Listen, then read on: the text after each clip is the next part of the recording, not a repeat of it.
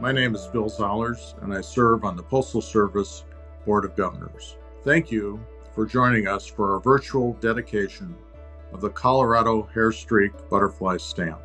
This is the 8th stamp in the Postal Service series of non-machinable butterfly stamps, which are used on square or oversized greeting cards, invitations, and announcements. This particular butterfly is a state insect of Colorado, where it lives entirely in the canopy of oak trees and feeds on sap and fallen raindrops. It's known for a clever adaptation, as its markings can fool birds into attacking its tail end, which allows it to escape mostly intact. And, unlike some butterfly species, which travel hundreds of thousands of miles, the Colorado hairstreak will spend its entire life within a few yards of its birthplace.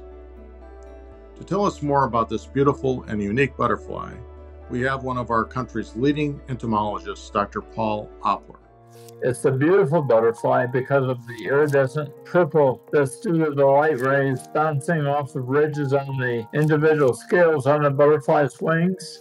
And there's only a couple other species of butterflies that are found marginally in the United States that have purple on their wings, but it's nowhere near as attractive as the Colorado hairstreak. In the morning, when the sun comes up, the butterflies still need to warm up. The first behavior of the day will be the butterflies will bask in the sunlight.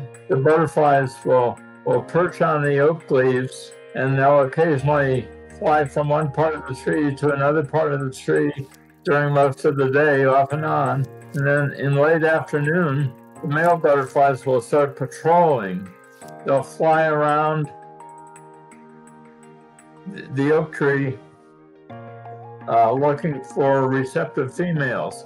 The females lay the eggs on the oak twigs, and then the eggs stay in that condition and they overwinter until the following spring, when the oaks have broken bud and start to leaf out, because this oak is deciduous. They're leafless in the winter.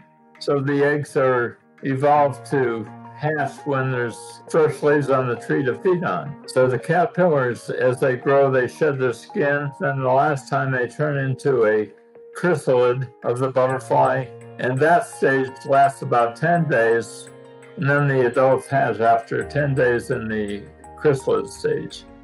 So publishing a series of stamps showing butterflies, people will look at them and say, oh, I didn't know that there were so many different kinds of butterflies. E.O. Wilson, who's a very famous ecologist professor at Harvard, once said that insects are the little things that make the world work. A lot of these small animals are responsible for ecosystem services like pollination. And I think it's pretty close to about 50% of the different fruit and vegetable products in the United States, well, they're reliant on insects for pollination. So just everything about butterflies is fascinating. As I dedicate this stamp, the memory of my nephew, Danny Zollers, is foremost in my mind. We lost Danny after a long battle with cancer last May. Danny also had a gray streak in his substantial head of hair, and he was a lifelong Minnesota Viking fan, whose primary team color is purple. So for me and for Danny's family, the purple hairstreak butterfly holds a special significance as a representation of his uniqueness, tenacity, and the joy he brought to so many. The Colorado hairstreak stamp is available today at post offices nationwide. You can also have it delivered to your home or office by going to USPS.com or calling 1-800-STAMP-24. Now, at this time, we're pleased to officially unveil the Colorado hairstreak stamp.